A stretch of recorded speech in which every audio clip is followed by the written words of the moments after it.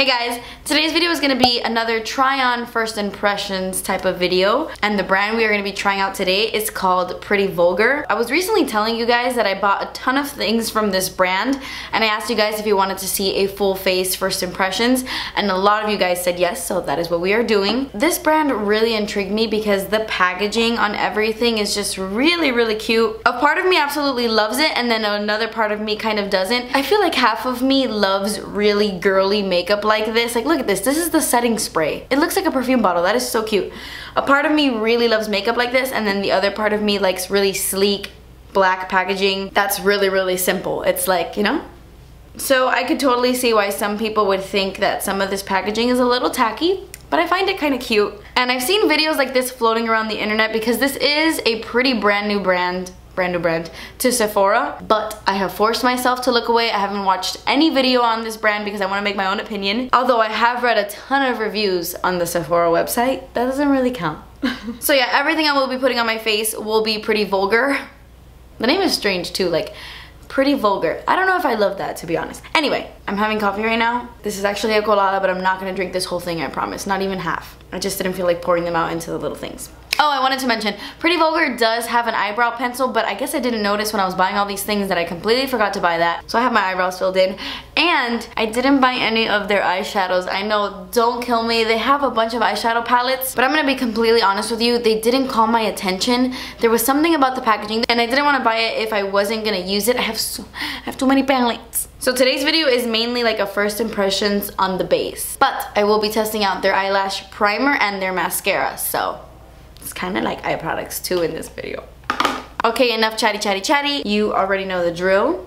So it doesn't really seem like Pretty Vulgar makes a foundation primer, so I'm just gonna use my Dr. Brandt Pores No More Luminizer primer. I find that this is a good primer no matter what foundation I'm putting on because it's not too luminous, but you know, it does a good job of like priming the skin. Their foundation looks like this. I actually really like this packaging. It looks like a squeezy tube, but it is a pump. I actually prefer squeezy tubes, side note. I know everyone loves pumps, but I like things that can squeeze.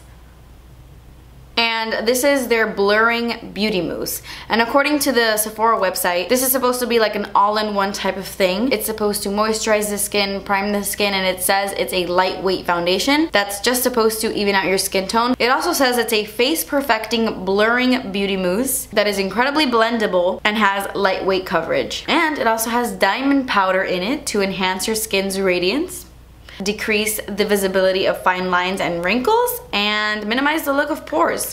Wow.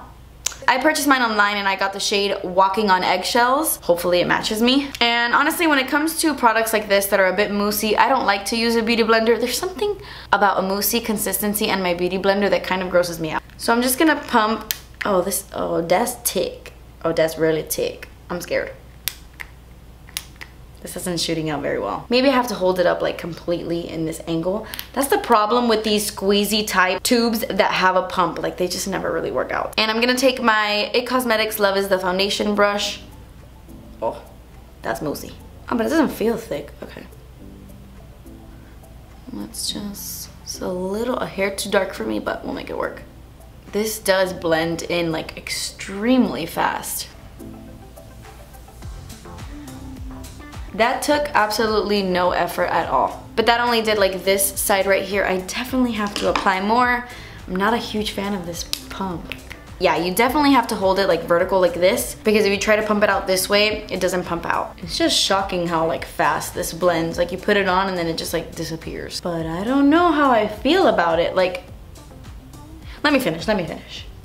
I feel like at first I want to slide it around, but then I want to press it in. Now I'm getting the hang of that little pump.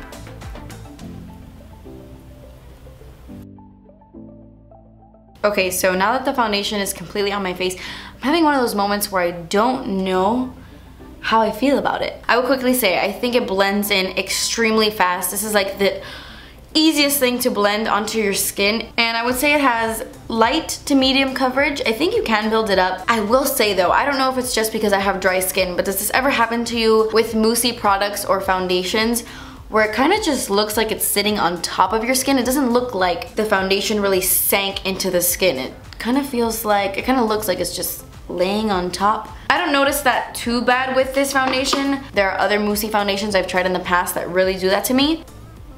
I think it looks pretty natural. See, like around here, it looks like it's just sitting on top of my skin. And I feel like it's just so easily removed. Like, look at this. Like, I don't know if you can tell, but that just wiped right off my nose. I think that might be the drawback with this foundation. I have a feeling, especially by the way it feels on my skin, that this might come off really easily. I don't know, maybe I'm misjudging it, but anyway, so far so good. It looks really nice on the skin, it looks really natural. Man, they even have an eyeliner pencil that I didn't get. What is wrong with me? Okay, so now let's dive into some concealer. This is the Undercover concealer, and I picked mine up in the shade Little White Lies. This is supposed to be a lightweight concealer that has kind of like a gel serum consistency. Just gonna, ooh. This smells identical to the Urban Decay Naked Concealer. And I think it also smells like the MAC Pro Longwear. I haven't used the MAC Pro Longwear in years, I feel, so I don't remember what that smells like, but it smells just like the Urban Decay one. Am I putting too much? That's what it looks like. I'm gonna take my little Tarte unicorn brush thing. I don't know the name of that. And I'm just gonna blend that in. This dries fast. That's already setting. Let me blend that. I think I like that. I do think it dries pretty quickly, but if you move quickly, it works. Let me highlight the rest of my face. I would say this concealer has really good coverage. I would call it full coverage, totally. Alright, so Pretty Vulgar doesn't have a setting powder, so I'm just gonna use my Charlotte Tilbury Airbrush Flawless Finish powder. I'm gonna use a little bit of that to set underneath my eyes. Alright, so I'm not gonna set the rest of my face because this doesn't feel like it needs to be set. And I wanna see how this foundation does without setting it. But maybe I should, you know what? Let me set my left side. I don't think this is gonna make much of a difference, but let's just see if it does. For bronzer, I'm going to be using the Bronzed Bee Powder Bronzer. It comes in this packaging. It's really cute because the bronzer is in this rose gold packaging. Their blushes are in the same packaging, only it's like a classic gold color. And then their highlight is in silver packaging. Really cute. I like that. I have two bronzers and I purchased the shade Son of a Bee. I like that. And I'm going to take my e.l.f. pointed powder brush and I'm going to bronze the skin with this. Tap that off. I'm always nervous to try a new bronzer. It's my favorite makeup item, like it's my favorite thing to try out, which is weird because how excited can one person get about bronzer? But I get excited. I really like the undertone in this because it is a warmer bronzer, like it's nice for the summer if you have fair skin, but it's not orange, so I like it. I like the color at least. And it does seem to be blending really nicely. This is the side I set my face, so it always blends nicer on top of foundation that's been set. This bronzer is really pigmented. I really like the color. I think it really gave my skin a nice tanned look while still at the same time it contoured my face. So I think I really like this. Okay, for blush, I purchased two colors and they're actually pretty similar now that I look at them side by side. One is just a little bit more peach. These are the Make Them Blush Powder Blushes. I think I'm gonna go with the peachier color. You guys, you knew that was gonna happen. This is in the shade Sweet Revenge. And I'm gonna take my Morphe M462 brush. It's just like a round stippling brush. And I'm gonna pop these on my cheek.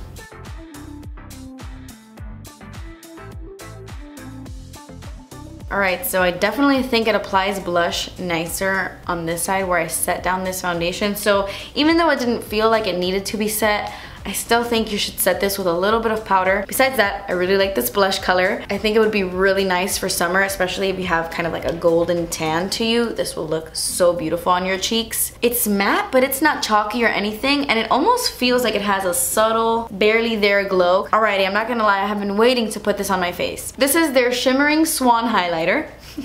That name is funny. And this is in the shade Glimmers of BS. And it's described as a pink champagne highlight. I haven't put this on my face yet, but I've swatched this and the swatches are so beautiful. I'm gonna use probably my favorite highlighting brush ever. This is the Zoeva 134 brush, and you already know. Oh my god, that is beautiful. Sure, I have 100 highlights that look like this already, but that's okay. This is extremely reflective. So definitely keep that in mind if you're someone who prefers a subtle highlight. This is not for you. Okay, so now let's try out these guys. I'm not gonna lie, when I pulled these products out, they look a little goopy and a little thick, but I have high hopes. Let's see. I'm gonna take the Down Below Lash Primer in the shade Blackbird. And this eyelash primer is a little bit different because it is a black color. And I usually like the black ones. I don't really love white eyelash primers. The wand is really weird. It's kind of like a paddle. It has thicker, more spread out spikes at the top and then thinner ones at the bottom. So let's see how this goes. I think I'm gonna use the skinnier side. Ugh. Oh my god, I don't like this. I don't like this. Let me use the thicker side. Okay, this is getting really clumpy for an eyelash primer. And it has great reviews on the Sephora website, so. Oh my gosh. What is that? I don't know about this. There is so much product on this wand right now. I'm gonna take my Morphe B71 thingy and I'm gonna comb out these terrible clumps that lash primer gave me. When you brush it out, it actually looks good. Okay, so now let's take the mascara. It looks just like the primer, only with rose gold. This is called the Feathers Mascara and it's in the shade The Raven. And even this one comes out with a lot of product. Look at this. Like, there is a lot of product on that wand. I'm gonna take a lot of that off. I don't wanna make the same mistake I made with the primer. Wish me luck. I feel like that primer already dried. So, I don't know how this is gonna work. Sorry if my camera was going down. This tripod is still messed up and my new tripod has not come in the mail yet. So, forgive me. I think that primer dries really fast. You're gonna have to apply mascara really quickly after you apply that primer because now that the primer has dried, it's making the mascara look kind of dry and clumpy. And I definitely should have applied mascara immediately. It's probably best to do one eye at a time. Man, I feel like I can't judge this mascara correctly because of the primer. Buggers! Okay, so I really like how my lashes look, but they do look a little spidery. Let me try to fix that. I feel like this combo gave me really dramatic lashes, but I definitely needed to comb through them. If I didn't do that, they would have been a hot mess. I'm gonna have to work with that primer a little bit more, see if I could take some product off before going in with that, but it did give me some drama. That's for sure. Okay, so let's finish off this extremely simple look, everyday glam, with a lip color. Now, I purchased 3 different lip products from this brand. We have the My Lips Are Sealed liquid lipsticks, which they aren't like traditional liquid lipsticks that we're used to. These are more of like a metallic liquefied lipstick. It doesn't dry down, it has that foiled metallic finish, and I thought it was gonna be like a metallic liquid lipstick that dries down, but after swatching it, these don't seem to dry down. So, I don't think I'm gonna put this one on. I think I'm gonna do this little combo right here. This is the Bury Them With a Smile matte lipstick. That's a weird name. But I really love this packaging. It reminds me of old school, like makeup from the 20s. I don't know. It just looks vintage to me and I really like it. So this is in the shade Prim and Proper. And it's their nude. Really, really pretty. Let's dive right in.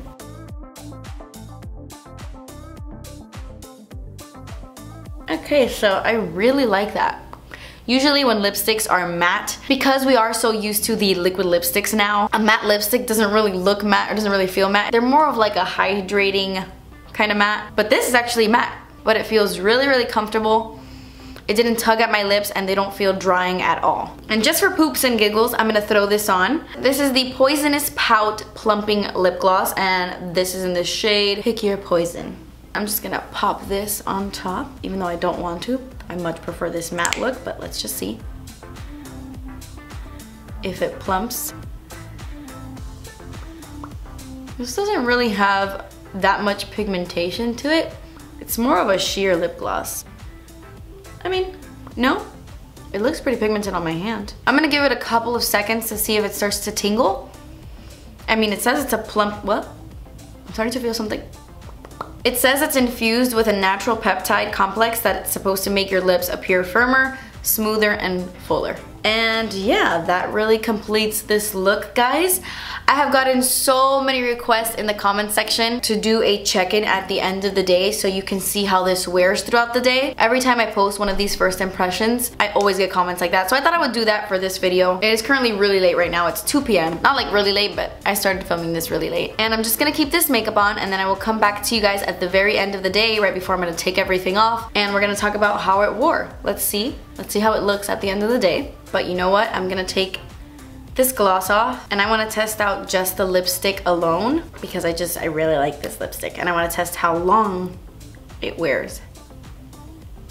And I really have to be in the mood to wear gloss. Alright, so I'm just gonna leave this on my face. I will come back to you guys at the end of the night and I will give you my final thoughts. Oh no, wait!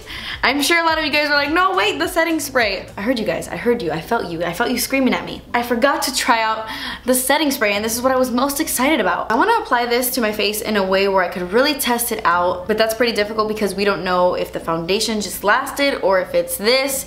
So I'm just gonna spray half of my face, and I'm gonna do the side where I didn't set my foundation. I'm gonna do this side.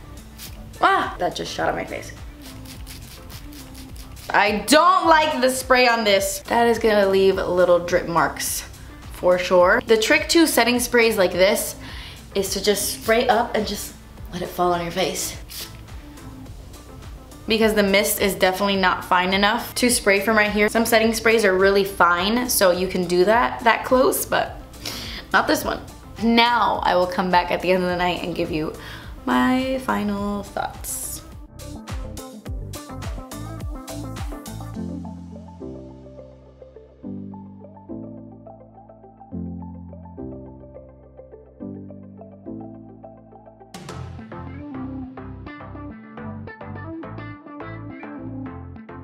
Hey guys. So I just woke up from a nap. I didn't really sleep much last night, and I just laid down for a second to read a book, and the next thing you know, it's freaking 9 p.m. So I had to come over here and give you guys my final thoughts. Okay, so looking up close, you know, I think it wore pretty nicely. It lasted a decent amount of time. I mean, it's been on my face for like 7 hours. And I could still see the highlight on both sides. This is the side where I set with powder, and this is the side where I just set with their setting spray. But to be honest, I can't really tell the difference. So I don't think the setting spray really did much, if I'm gonna be honest. It does look a little cakey around my nose, not gonna lie. It also really faded on my chin, by the way.